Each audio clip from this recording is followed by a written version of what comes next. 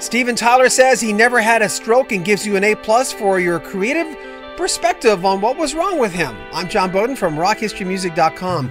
Today was one of those days after what happened in Vegas and the news of Tom Petty, and then I'm hearing folks saying things like, well, first Steven Tyler and now Tom Petty, and well, Steven Tyler, I was not familiar with his woes. I had, for whatever reason, not caught on to the fact that Aerosmith had to cancel some tour dates in South America. Well, turns out Steven is very much alive, and he said this on the Aerosmith site today.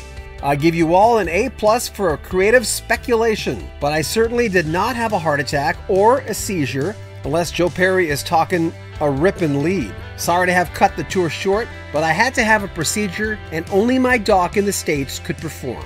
It breaks my heart to have left the tour early.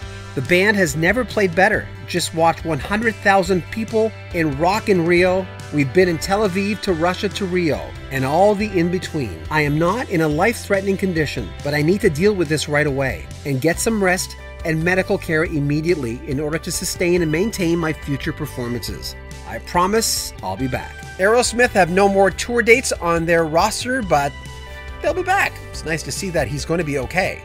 Make sure you comment on our video, subscribe to our channel, and share our videos. I'm John Bowden from Rock History Music.